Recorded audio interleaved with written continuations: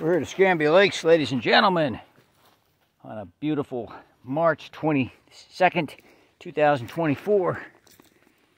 And it's overcast a little bit, nice and mild. Last frost, we believe, was just about 3 days ago. There was a frost. It was warm up till then, but we had a one-night frost. We think the frosts are now behind us. We've got a row freshly tilled here this morning.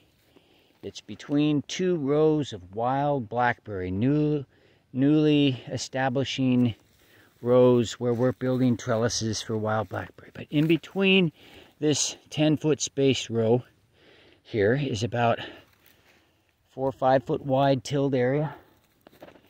And we are working in some organic matter from, you won't believe this, 4 different piles of compost. Wood chips or leaves. There was a little peanut hay in one of the piles. There's no grass hay. There's no chemicals, nothing else in here. Some of it's aged longer than others. There was a pile that was out of one of the goat areas with a lot of pine bark and pine decayed matter. But mainly oak and wild grape and sweet gum leaves, blueberry leaves, things like that have decayed in the composting piles. There's bigger leaves, smaller leaves, leaves at all stages, and there's wood chips that have aged for about a year in a big pile. And it's all really good organic matter.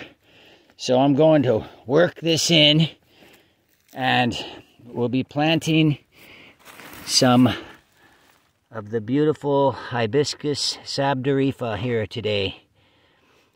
Now's the time, folks.